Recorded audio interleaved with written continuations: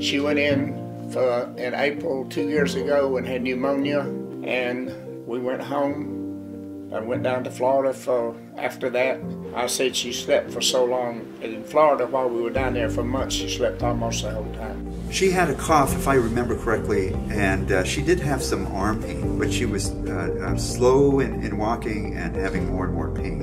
And at first it looked like it was an infection. She took an x-ray and she immediately sent it to Dr. Lopez. Then we found out that it was a cancer. She had a very complex case, and I needed some more information, so I reached out to the Mayo system because we have the collaboration with the Mayo Clinic. Yes, Mayo made a difference, yes. This is amazing. It doesn't cost the patient a cent.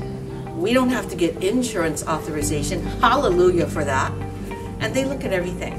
It worked out perfectly because after we got some recommendations from Mayo, David and Kinue were able to go to the Mayo Clinic in Florida.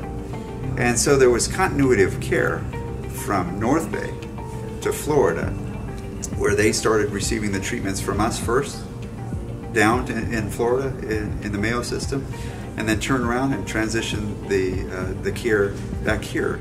And Kinue is wonderful. She receives a therapy here, she's all smiles, and she goes to Florida. She loves the care that she's receiving out there.